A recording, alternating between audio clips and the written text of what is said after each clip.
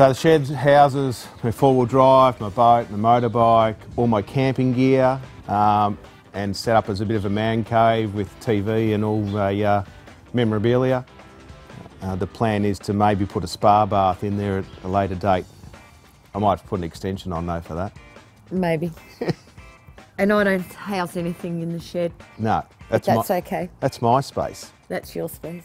Found Rob at Fair Dinkum Sheds really good to deal with. Handled it from start to finish. We both lead busy lives. We've got our own four-wheel drive businesses, so we don't have time to deal with the local councils. Rob was really good with his relationship with the council. When we bought this house, we were told we couldn't get a shed in the backyard because of the easements. Rob was able to get a shed in the backyard, much to our pleasure.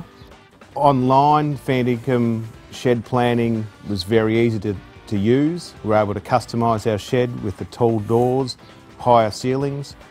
The colour selection, a lot of to and from with Rob. We went from monument to matte black. And Adam said, well, what she wants, she gets. I was happy with just a shed, just to store all my camping gear. As my missus will tell you, I've got 3 of everything, so I need a big shed. So I would have gone with a black one or a monument one, but I'm glad in the end that I give in to her and we went with the COLORBOND mat. So with our business that we own TJ and Ballarat, which has got a lot of lifted four-wheel drives, so we needed the extra ceiling height and the taller doors to get the big trucks in. Can we mention the business on the TV? Yeah, of course we can. TJ and Ballarat in Howard Street, Wendouree. The shed looks awesome. It actually looks better than the house. So now we need to put an extension on just to match. So I get my way in the end, I guess. You get your shed and I get my extension in the same profile. So Rob was also good with the height of the shed. We had to change the plan on the fly because of the boundaries.